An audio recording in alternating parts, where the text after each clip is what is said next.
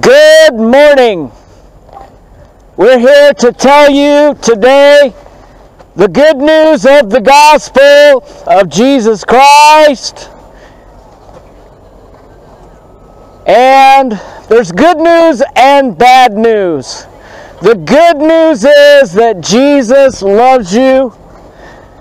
But the bad news is He's calling you to change. Yes, change. First your clothes, young ladies. Put clothes on before you leave the house. That's first things we got to do. First things first. Trump was going to make America great again. I say we should make leggings underwear again. How about that?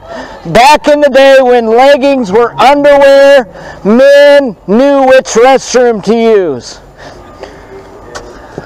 So, Christ is calling you today to come out from among them. Touch not the unclean thing.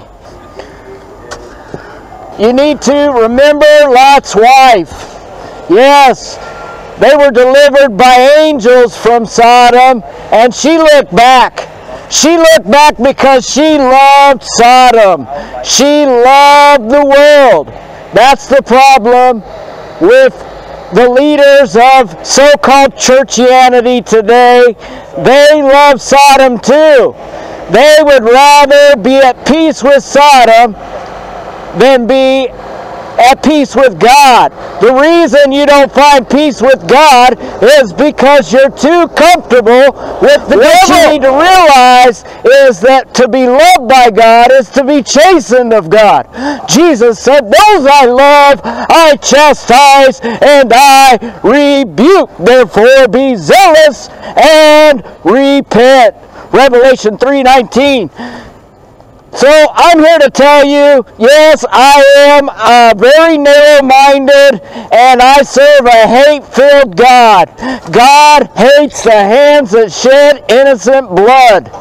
3,000 to 4,000 little children are murdered every day in America because people like you like to fornicate.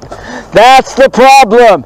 The reason why they're murdering little children is because you like your Netflix and chill.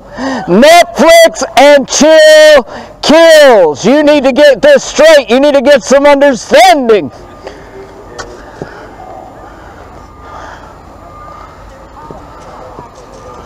So, where was I?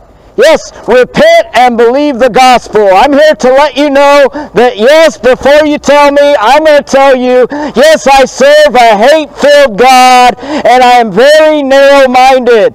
I am very narrow-minded. I only believe what the Bible says. I only believe what God, the creator of everything, says. I don't believe what the LGBTQ alphabet mafia tells me. I'm not going to use your pronouns, but I'm going to tell you, you need to repent because God says so. God hates the hands that shed innocent blood. He hates feet that run swiftly to evil. There's 6 to 7 things listed clearly in the Bible that God hates. You should read your Bible. Stop listening to your... God does not hate. God hates. Psalms tells us that God hates workers of iniquity. But I see that now you have a God of your own imagination. You say that God is just very loving. He loves everybody. Well, that's sort of true. That's a half-truth. God so loved, past tense, the world. He loved the world 2,000 years ago when they hung Him up on the cross for your sin. But He did not love you enough to let you continue in your sin. He doesn't love you so much that He won't throw your sorry self into a lake of fire when you die in your sin. No, He doesn't love you that much, because then He would be a respecter of persons.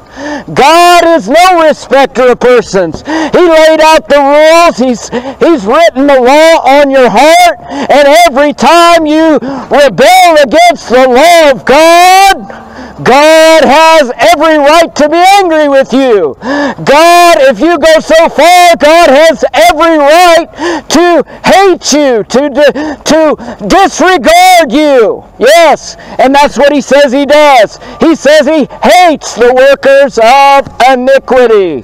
Why? Because you harden your heart against him and you don't do what he told you to do. He is not arbitrary. This is the love of God, that you'd keep his commandments. They're not burdensome.